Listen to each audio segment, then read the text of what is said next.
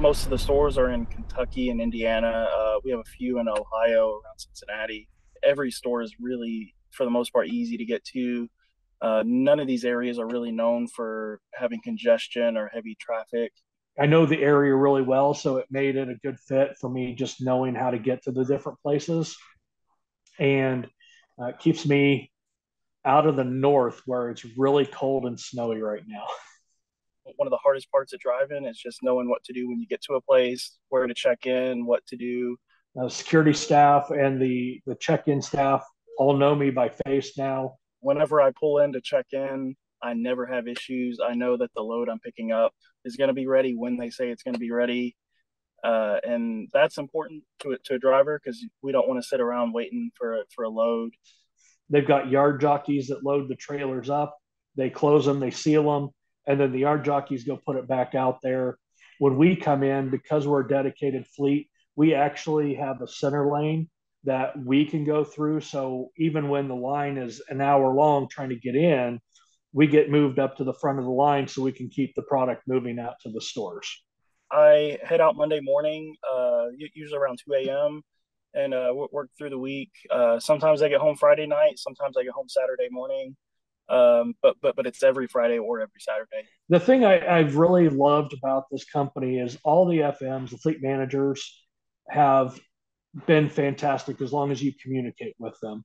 If you tell them that you need to take a break, as long as you're communicating that fact, they're fine with you taking a break. You do what you need to do to be safe. And if you want more mileage, if you want more money, all you got to do is communicate with them, and they'll get with the planners and they'll make sure you're getting those miles. Basically, anytime we stop to make a delivery or pick a delivery up on this fleet, we do get paid for that time switching out trailers. And I like getting out of the truck. I like moving. I like stretching my legs, getting a little bit of physical activity.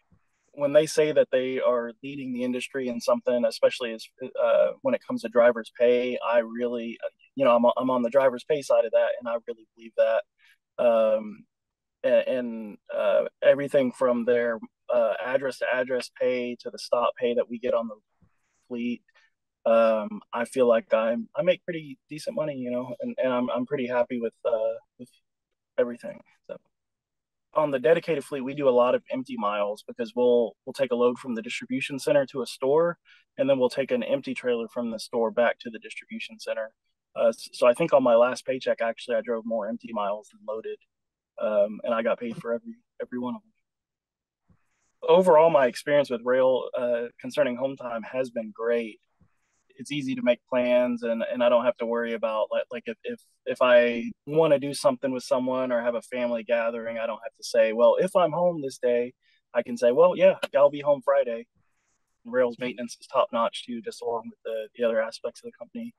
If I can't fix it myself, or if they can't walk me through how to fix it, they get somebody out there to wherever I am to fix it, or they route me to a terminal to fix it, or that they care about me getting back on the road. So The earliest we can usually deliver is 6 a.m. And most stores, it's whenever they close. And some of the smaller towns will close at 7 p.m. And there's a couple of, in the bigger city like Indianapolis that are open till 9. So, yeah, but typically, so 6 a.m. to 9 p.m. is our time frame. And I personally I get up at 6 and start my pre trip. So, and then I'm usually getting done by, 7, 8 o'clock in the evening. So that's my day, and I really like that because I'm driving mostly during daytime hours. Be safe, get the stuff moved, and just be professional. And that's kind of the whole Roehl business model is professional, safe, and productive.